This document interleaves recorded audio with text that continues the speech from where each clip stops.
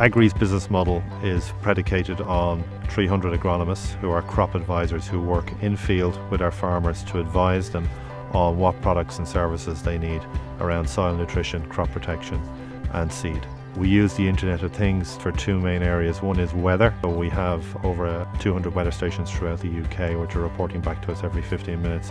And we use that to do pest and disease predictions and also spraying predictions for our farmers.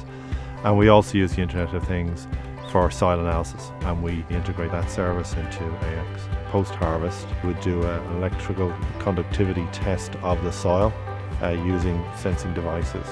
That would enable us to produce a zoned map of the field. You get a map of the field which is a little bit like a jigsaw puzzle, which has all of the different properties of the soil mapped across it.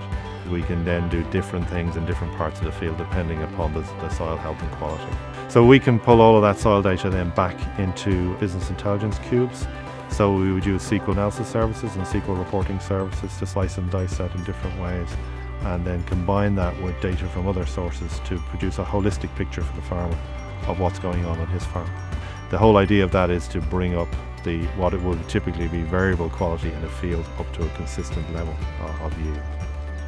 It's a very exciting time to be involved in the application of information technology in agriculture.